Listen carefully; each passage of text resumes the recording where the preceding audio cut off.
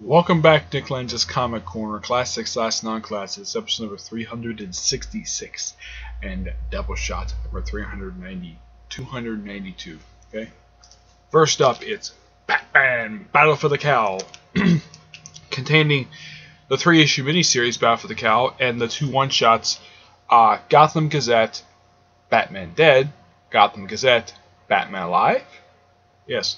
The Battle for the Cowl issues are written and drawn by the awesome Tony S. Daniel, while the Gotham Gazette one-shots are written by Fabian Nicieza with artwork by Dustin Nugent, Gilliam March, Chris Cross, Jamie McKeeve, Alex Nanette, and Mark Kina.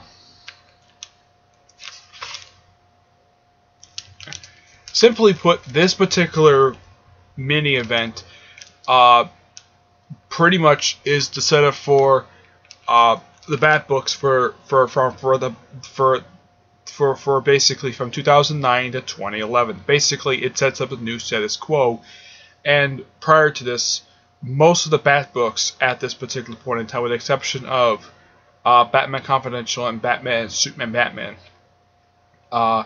were either ended or, in the case of Detective Comics and Batman, for this 3-month event, those 2 books were put on hold for 3 months. Simply put, Batman's dead, they need a new Batman, so they pretty much, it's not exactly like a fight between like the former sidekicks of pretty much who pretty much fights for the Cowl. About halfway through the story, Jason Todd shows up wearing a bat costume, though he actually uses guns, and he has a metal thing over his face, and also, this new Black Mask shows up in here. It's actually Dr. Jeremiah Arkham.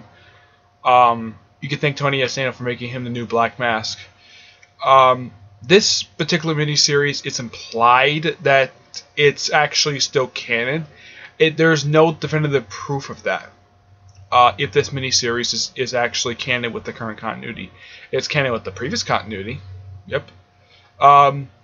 Now, what this book set up, it sets up pretty much, well, Tony S. Daniel's run in Batman, which continues up until the relaunch in 2011, though he does write and draw basically for the first year, and then later on he just switches from either being the writer or the artist of the book. Depends his preference. Detective Comics is taken over by Batwoman for pretty much 10 issues before Dick Grayson, who becomes new Batman, but thanks to this miniseries. He takes over from issue... Well, basically, Batwoman takes over with issue 853, leaves in 852. Dick takes over at 860. He actually takes over 861. Excuse me. As sort of a part of... with a 3-part known as the Cutter. Yeah, with Renee Montoya as a backup feature. And plus, also, there's several new titles. The Batgirl title, and Azrael was revived. Birds of Prey is relaunched with Gail Simone back in the book, though she only stays in the book for the first 12 issues before handing off somebody else before it gets relaunched thanks to New 52. A few original titles. Robin was relaunched as Red Robin. The Nightwing title ended prior to this. Superman and Batman Confidential were completely immune from this. What else? There was a new title, Batman Streets of Gotham. That's one of them. Along with, it also set up some stuff in the pages of The Outsiders. Yeah, simply put, this kind of leads into the first arc of The Outsiders. Pretty much the aftermath of this leads into the first arc of The Outsiders. As a matter of fact, The Outsiders are actually in this. There is a little bit, but mainly it's Dick Grayson teaming up with the Birds of Prey, Wildcat, Catwoman, Knight and Squire, and despite the fact that Misfit is clearly seen here on the cover, she is nowhere in the book. Yeah, this is Misfit. Yeah, she's one of the people who claim me Batgirl. I don't know who this woman is. It can't be Katana because that is Katana. Yeah, that is Katana right there. Sorry for the glare. Yeah, the woman wearing the red and gold over here, that is Katana. This is Owlman. Geoforce. Geoforce is like right up here. Let's see, that is Looker right there. I think that might be somebody else. Obviously, people can easily recognize Metamorpho and Black Lightning. Yeah, they're on the cover, on the back cover. This is the back cover. Black Canary, she's an obvious one. Huntress, Wildcat. On the front cover, we have Damian. Let's see. Batwoman. There's Catwoman. Huntress. And Wildcat. A lot of these characters do take part in this miniseries, but not a lot of them play a big role. The only ones who play a big role in this miniseries are Dick Grayson, Damian, Squire plays a part in it. Of course, Jason Todd and Tim Drake. Of course, Tim Drake becomes Red Robin after this. Catwoman goes off to her own team book with Poison Ivy and Harley Quinn in the pages of Gotham City Sirens. The Azrael title, which had ended in 2003, was revived in 2009 with new Azrael, aka Michael Lane, which his miniseries was actually part of this little mini event, which later led to an 18-issue ongoing series that was the reason why it ended at 18 issues was because of low sales, and also when they put into trade, there was a first volume release collecting the first 6 issues and the miniseries, Death's Dark Knight. That's where Ezra got to start. Issues 17 and 13 were never, they were going to be put into trade, but the trade, like several trades in 2011, were canceled due to low pre-order sales. Issues 14 to 18 were put into a crossover trade to serve as a prelude for a mini event known as Judgment on Gotham, an event that took like a little over a month to do. Let's see, what else? Batwoman, as far as I know... Oh, yeah, I almost forgot. Damian took over as Robin right after this event ended, though he did receive some training in the pages of Batman, and there was a new title, Batman and Robin. That title basically continued up until 2014. Despite being relaunched in 2011, it was started by Grant Morrison. So you can see some seeds of the Grant Morrison stuff in here, set up for that series. But, yeah... And what else? Trying to think though. Let me show some artwork from this. Yeah, the artwork in here is really, really good. Yeah, Tony S. Neal does a great job. The guy is a veteran Batman artist. He's a long-time artist, so basically he did a great job with this miniseries. Trying to think though. There was another series, Streets of Gotham. That was another new series they launched. That was canceled after 21 issues, not due to low sales, because they want to make room for Flashpoint. That was the only reason why it was ended, along with JSA All-Stars. Yeah, that was canceled for the same reason. Batman and Robin, however, the first 25 issues of the first volume have been put into trade, but not the last issue. Nope, the last issue was never put into trade. It was also kind of the same thing with the last issue of Batman's first volume before it hit the final issue of the first volume, issue 713.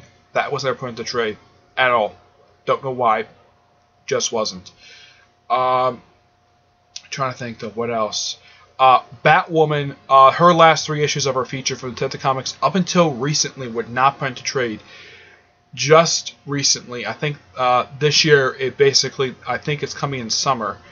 That there is the complete Greg Rucka and J.H. Williams III Batwoman by those two, where it collects the entire 10-part feature. Yes, the entire 10-issue feature. The Question backup feature, which started with issue 853, ended with issue 864, I believe it was. Actually, with 865. Yeah, that has been put entirely into trade. Streets of Gotham, no, that entire series has not been put into trade, despite what you see in the trades. For some reason, there was a backup feature. There was 3 backup features. It was Manhunter, Ragman, Two-Face. Actually, it was Two-Face, then Ragman. Manhunter took the first 13 issues. The next few issues were done by Two-Face. As a matter of fact, issue 15, which is entirely a Two-Face issue, is not in the trade. Then the last feature was Ragman, and the last few issues basically didn't even have backup feature. That series dealt with Hush, and that was a follow-up to the awesome Gates of Gotham series by Scott Snyder, who also did Detective Comics for a year. Yeah, but even though this little event is set up for stuff for the next 2 years from 2009 to 2011, it's still really, really good. I should point out that not the entire event is in this one trade, just the main miniseries and a couple of one-shots. Everything else related to the event was actually collected in a companion trade. Oh, excuse me. Along with, there was also one issue of Secret 6 part of this crossover because, well, Huntress guest starred in the issue. Catman and Bane are basically related to Batman via being, well, enemies of his. So they decided to throw that as an issue. But mainly, aside from the main miniseries, there was a bunch of one-shots dealing with, like, there's one from Man-Bat, Oracle. There's one called The Network, which essentially that's what they call themselves, The Network. It was a bunch of one-shots, but it's a good event nonetheless. It's only like 2 books, just this main book and the companion book, which collects the one-shots. Highly recommend both. I give this a 9 out of 10. Awesome. Next up is Lumberjanes, Gotham Academy. This is written by, let's see if I can find the page here. This is written by Kathina Costutin Flores, with artwork for the first 4 issues done by Rosemary Valor Orcano, and the last couple issues were done by Kelly and Nicole Matthews. Yeah, this is a 6-issue miniseries that crossover Gotham Academy with Lumberjanes. Now, in case any of you ask, no, I've never read Lumberjanes. I have a plan. It's on my list of series to read, but I've never read Lumberjanes. So, if I'm not familiar, if I'm not calling it any characters on the cover that are from the Lumberjanes series, I'm sorry, I'm not familiar with them. So, the only ones I recognize on the cover, I see Sybil, I see Maps.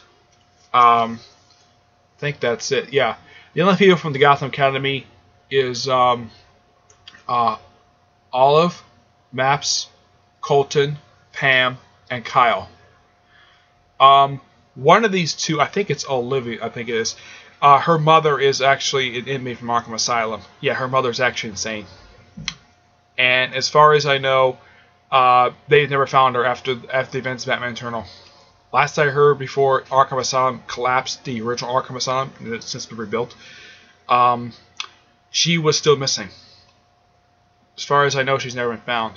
This actually was a really good idea for DC and Boom Studios to do. I should point out this is actually the first Boom Studios trade I've ever actually reviewed. Despite the fact, yes, I have reviewed Starship Planet of the Apes. Planet Apes is released through Boom Studios, but that trade was released via the trade in the miniseries released via IDW, not Boom Studios. This one is entirely all Boom Studios. DC is just there as a cross promotion. This is just a fun little miniseries of just the cast of the 2 series meeting up with each other, getting involved with a crazy birthday party, and I'm not going to spoil the ending because this series is barely a year old, but if you're a fan of these 2 series, I highly recommend trying this out. This is actually really good. Excuse me.